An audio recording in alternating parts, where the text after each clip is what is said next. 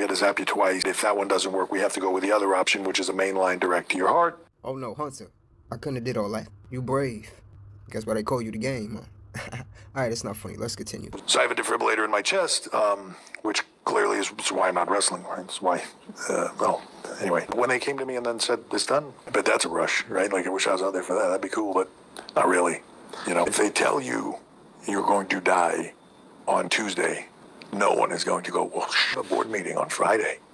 Right? It's irrelevant. I love being a part of creating the magic of what we do in WWE for people all around the world, for kids, for everybody.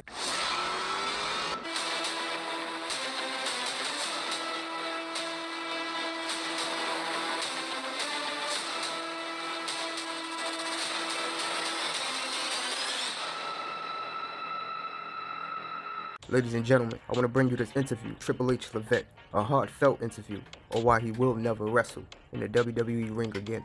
I was doing a little research, and I read up that it occurred around September, something like that. First is when my health issue happened, yeah. So what's the situation, Paul?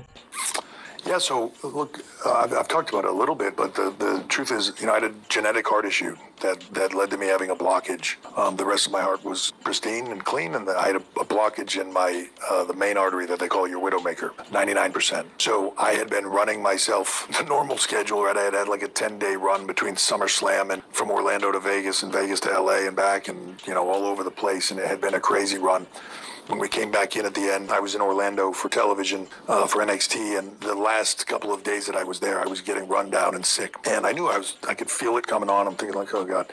So when I flew home, I went to get tested for COVID because I certainly didn't want to bring that home to my kids, even though I'd been vaccinated and even though I'd had it and everything else, I didn't want to bring that home to my kids. And I didn't have it. I was, they said I had viral pneumonia. And, you know, I was super congested, but I was exhausted. And it sort of kept getting worse. My doctor kept a very close eye on it and was like, man, there's, you know, your heart rate's elevated. There's just certain things going on here. There's a certain point in time where I'm coughing stuff up. My wife sees it. She sees a little bit of blood, and she's like, I don't like that. And one day after I get a bunch of tests done, I get home, and I get a call.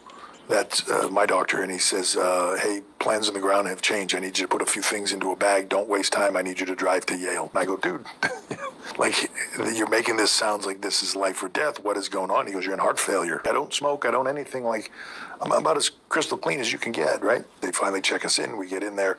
So now it's early evening. I check in. They start to run all the tests, and when I get the first test back, my ejection fracture is at 22.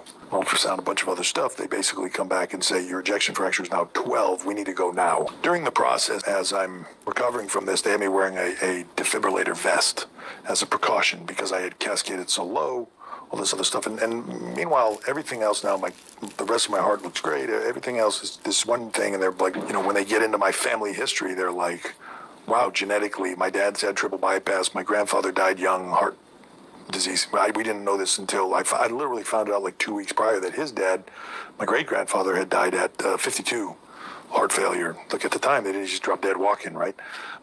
They didn't know. So it's like a genetic thing that you're predisposed to. And this is how they explained it to me. They said, look, if we put this in, best case scenario is we put this in, you come back to us 30 years from now and you go like, this thing never went off once, wasted my time. You guys put this in my chest, I didn't need it. You wasted my time. And they go like, oh, that's okay.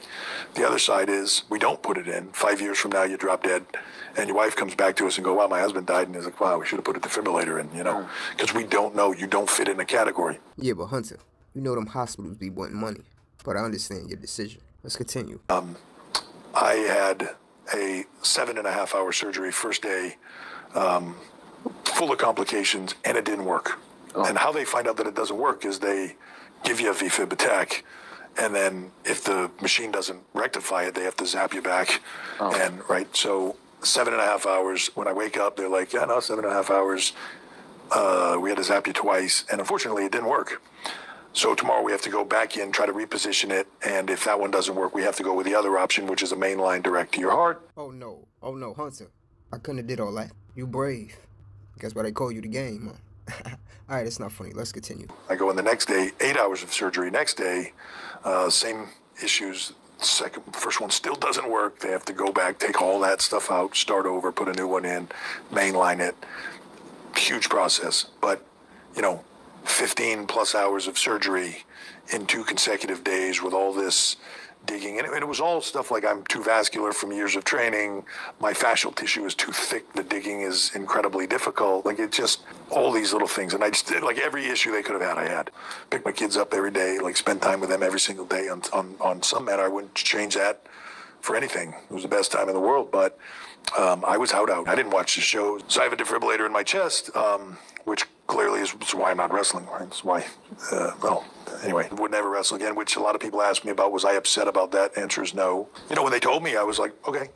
Like, it wasn't, you know, and I think Steph took it way harder than I did. The difference to me in the business when I was wrestling, when I was an in-ring performer, it's like saying the success that you have, you're very proud of, and it's why you do what you do. You love what you do. But when your kids get older and you begin to watch them do the things that they love and succeed at it, your level of pride for them will be, that's almost more rewarding than your career was for you. I feel that for these, you know, for the time when I was doing it at NXT. I'll feel it Saturday. There'll be 60,000 plus people there, right? I'm going to watch Liv Morgan and Shayna. I'm going to watch Gunther, and I'm going to watch Drew McIntyre and Roman. I'm going to know what they're going through. I'm going to know how we got them there, the help to get them there, and giving them that platform to do what they do and succeed at it and live that dream. To me, it's like watching my kids succeed at something that they've always dreamed about doing. The level of passion and pride in that is the same for me. So I don't need that outlet. But when they came to me and then said, it's done, it wasn't, I have no regrets, no sadness, no... you know, people talk about like, oh, I wish I could be at peace with the way I went on. Like, I'm totally, I have no, there's not a part of me that goes like, oof, you know. And maybe I'll stand at the curtain Saturday, 60,000 people going crazy and go like, oof, I bet that's a rush, right? Like, I wish I was out there for that. That'd be cool, but not really, you know. It's funny. I get emotional thinking about it. In some way, it's a gift to look at your life through those eyes. If they tell you you're going to die on Tuesday, no one is going to go, well, a board meeting on Friday. Right? It's irrelevant. I love what I do. I love the passion that it brings out of me. I love all of it. I love creating this, I love being a part of creating the magic of what we do in WWE for people all around the world, for kids, for everybody that enjoys it. It's my passion in life, but it doesn't compare to my passion for my kids or my wife. When it's all said and done, Triple H had a great career, and no matter how many of the players change, he still remains the game. For this full interview, check out TNT Sports. Special thanks to WWE, TNT, and TKO. We on the road to WrestleMania. You got your seatbelt on? No? That's cool. Because we into putting bodies through windshields anyway. Yo, Cody. It's time to finish your story. But the bloodline will continue. They can think what they want. Ride with me on this road to WrestleMania 40.